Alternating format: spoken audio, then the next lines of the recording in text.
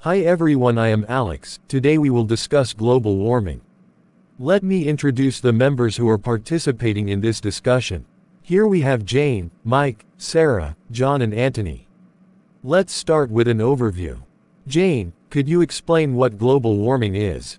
Sure, Alex. Global warming refers to the long-term increase in Earth's average surface temperature due to human activities, primarily the release of greenhouse gases like carbon dioxide and methane from burning fossil fuels, deforestation, and industrial processes. Thanks, Jane. Mike, can you elaborate on the causes of global warming?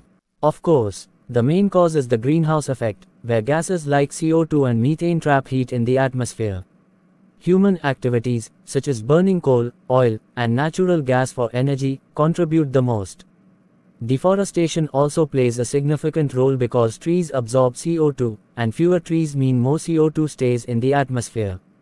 Great points, Mike. Sarah, what are some of the consequences of global warming?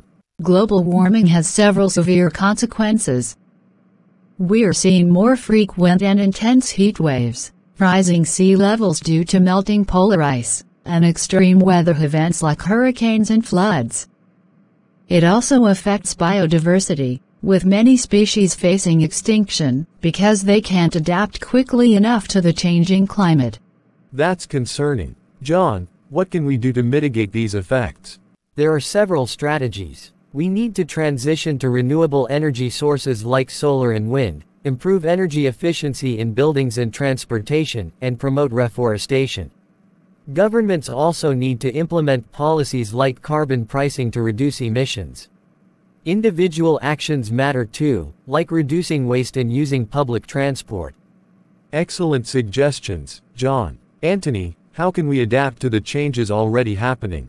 Adaptation involves making our infrastructure more resilient to climate impacts.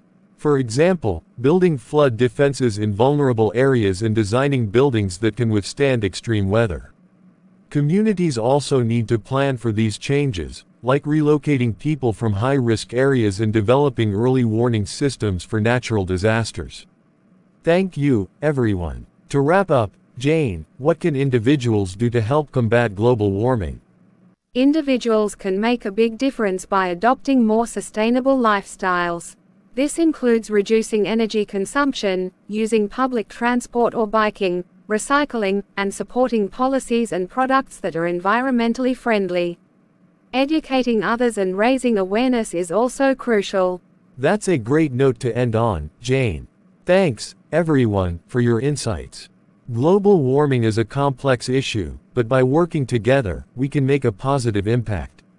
Thanks for participating in this discussion.